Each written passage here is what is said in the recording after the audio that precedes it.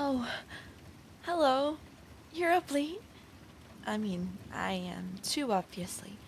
I'm just a bit of a night owl, is all. I didn't know you were as well, apparently. To be up at this hour. But life is full of surprises, huh? For instance, I wasn't expecting you to notice me, much less approach the window. I mean, the slit in the curtains was so narrow I had no idea you'd notice I was there. Oh, no. I wasn't stalking you. It wasn't stalking necessarily. I mean, I was watching you for a short amount of time. Relatively. I just.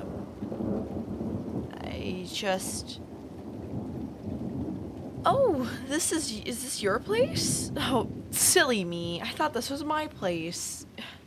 You know I was thinking, who is this strange person sleeping in my bed?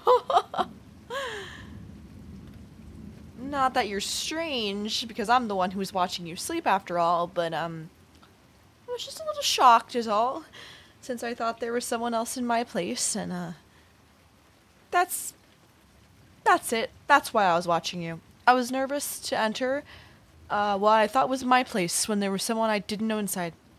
So I was waiting at the window. Mm-hmm.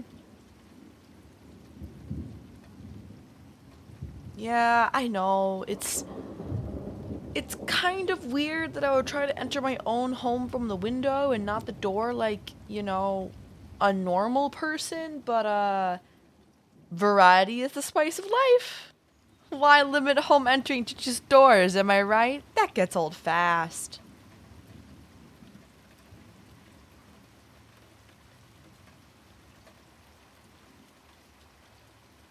My story isn't adding up. Because this isn't the first time you've seen me stalking you from your window. Well, that changes the calculus a bit. Are you sure it wasn't someone else those other 57 times? I mean, however how many times there were. Okay, fine. Got me. I'm sorry. I'm sorry. I didn't mean to cause you any trouble.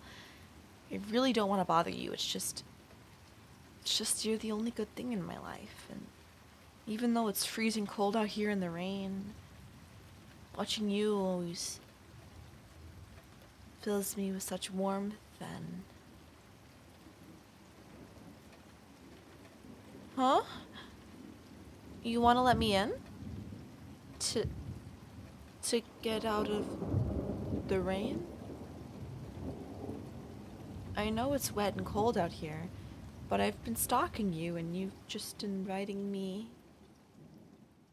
Okay. If you insist, I won't argue. Just move to the side a bit so I can slide through.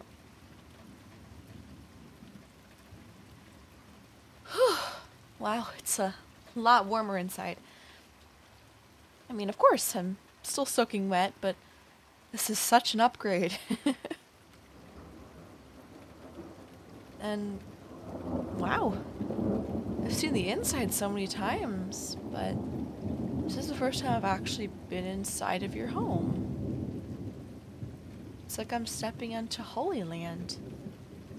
I actually feel really guilty, like I'm desecrating it. I'm so glad you let me in. I always wanted to enter, but I was a little too nervous and I didn't want to have to break your window. I imagine it would have been quite expensive to replace, and I wouldn't be able to repay you, because, well, I'm broke. Oh, but I'm so sorry. I'm dripping wet and getting water all over your dry floor. Well, it was dry, but now it's not. Do you have a towel or something? I'll clean this up right away. I'm really sorry. I'm sorry, and I'm sorry. What do you mean it can wait? What could be more important than the very floor you walk on? Well, other than you, of course.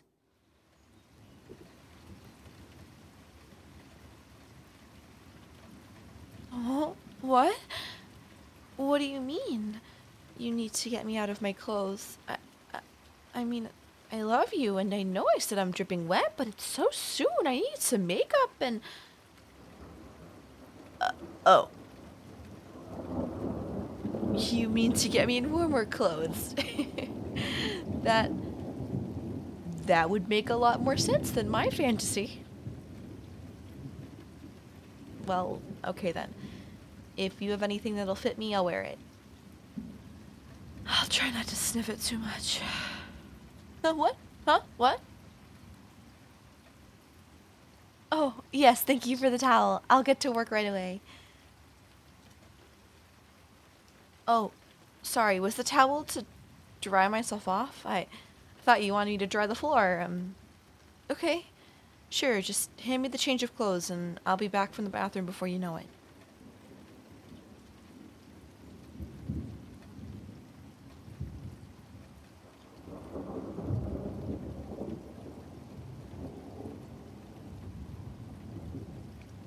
Hello, I'm back. Like I said, I'm really sorry for getting your floor all wet, so if you're alright with it, I'd like to go in. Oh, you already dried it? You really didn't have to. You're already doing so much for me, I feel so guilty.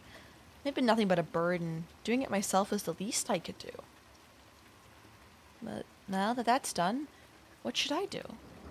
I could understand if it's maybe you want to send me home as soon as the rain settles down. Not that I have one.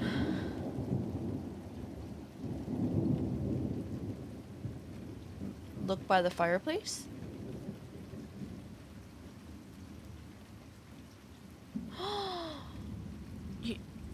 Did you set this up for both of us? You really didn't have to. I mean, yes, I'm still freezing and laying by the fireplace would really help, but you didn't need to do all this for me. After all, you're already done.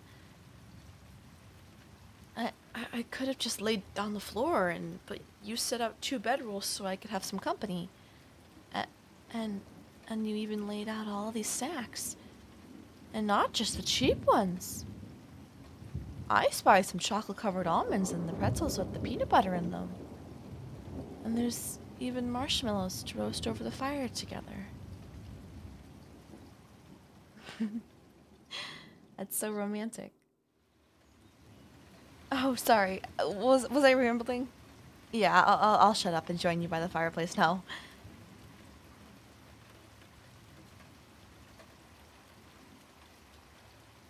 Wow, this feels amazing. Laying by the fireplace with you, snacking on trail mix. Thanks again, by the way. And I even get to sleep in a bedroll with you. Well, I'm not laying in a bedroll with you, unfortunately, but I'm in a bedroll and I'm sleeping with you. Well, not with you, but next to you. I'm sorry, I'm just blabbering like an idiot here. You probably get what I'm trying to say, right? Right. Sorry, I'm overthinking, like I always do. Oh no, it's fine. If there's anything you want to ask me, please ask away. Like I said, you've been doing so much for me, absolutely everything. There's no way I can decline your request, so ask away. I have nothing to hide. Wait, let me think.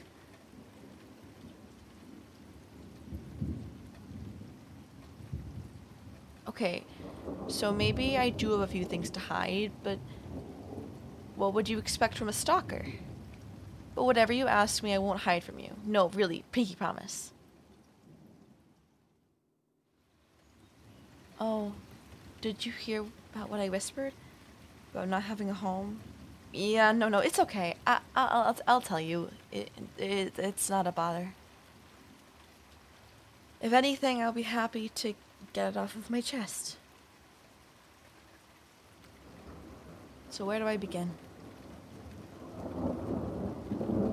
Well, a while ago. Actually, no, the story starts before that.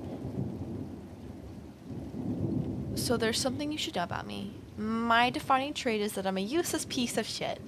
I can't study, I can't work, I can't do chores, I really just can't focus on anything. I can't take 2 steps without breaking down, and I think you're the only exception, honestly. When I focus on you, all I get is giddy and my hands and feet just guide themselves and I can actually get stuff done. Like making a drawing of you or writing a love poem for you. I'd show you the latter, but I'd die of embarrassment.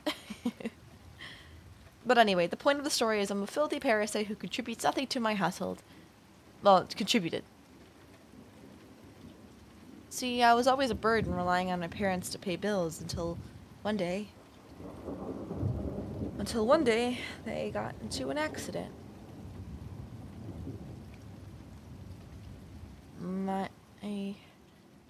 My sister inherited the house, and after being fed up with my lack of any redeeming qualities, she finally kicked me out. And I don't blame her. I'd probably kick me out too. I don't have a job or anything, so I've just been staying at a motel nearby using my inheritance. Well, it's just about gone now. I even skipped out on meals trying to make it last longer.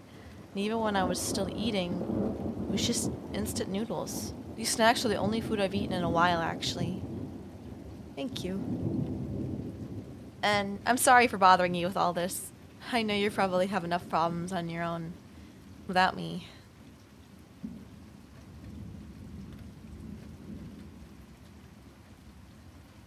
I don't know what I'm gonna do. Today was the last day I could afford to stay at the hotel. I've only got a pocket change now. I know I really should have taken steps to fix my future, but I always freeze up and it's so hard. But it's so much easier to just not. The only steps I can take are towards you.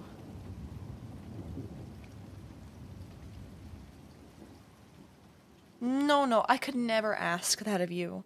You don't have to let me stay here. I've been harassing you, to put it lightly, and you seriously want to let me stay with you? In your very home?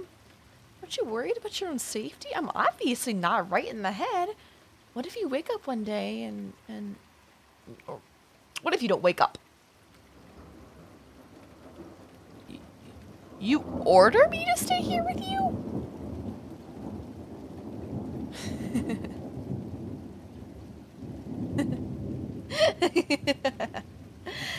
Oh, that's rich. But, well, I did say I couldn't decline your request, so alright.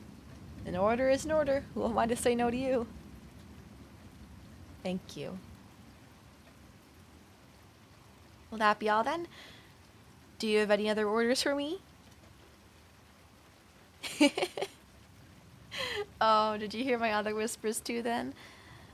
About me regretting that I'm not truly laying in a bedroll with you? You're the boss.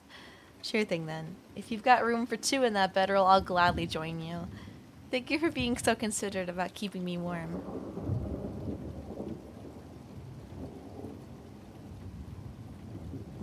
Wow, this really is warmer. You're really warm. Oh, sorry. Am I being creepy? Try to put a lid on it. This is the happiest day of my life. I never in a million years imagined I'd be living with you. Cuddling up next to you all snuggly. Oh, not to be presumptuous. I can understand if you really think that this counts as cuddling. I mean, we are just next to each other. Not really putting our arms around each other or anything like that. Though, if you ordered me to put my arms around you, I wouldn't say no. Just a thought. Just thinking out loud here. Sorry if it bothered you. I didn't mean to be a burden. You want me to stop calling myself a burden? Is that an order? Well, then I can't say no to you.